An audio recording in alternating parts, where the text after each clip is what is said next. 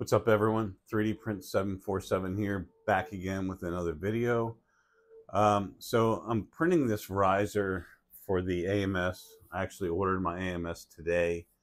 Hopefully it's here in 5 to 8 days. So I'm hoping by maybe the 10th of January. We'll see. And these two pieces, front left and right left, they'll click together like that. I'll put some glue in there. Some CA, and then it will sit. No, it will sit on top of the printer, and the shelves or drawers will slide in like that. And then we have the other half printing right now. If we look over real quick, we see that I've got the left half going, and it's going good. I'm using Overture PETG. 45% infill. It's probably overkill, but I just want it kind of just strong so that it's not going to collapse on me. Yeah, doing supports on the build plate only. I painted them on because the drawer slots wanted to have trees, tree supports going up into them to support them, and they're not needed because of the angles of the drawer slots. So yeah, this is what we're looking at right now. Just started maybe hour ago for the third piece because I ran out of PETG and had to wait for Amazon to drop their delivery.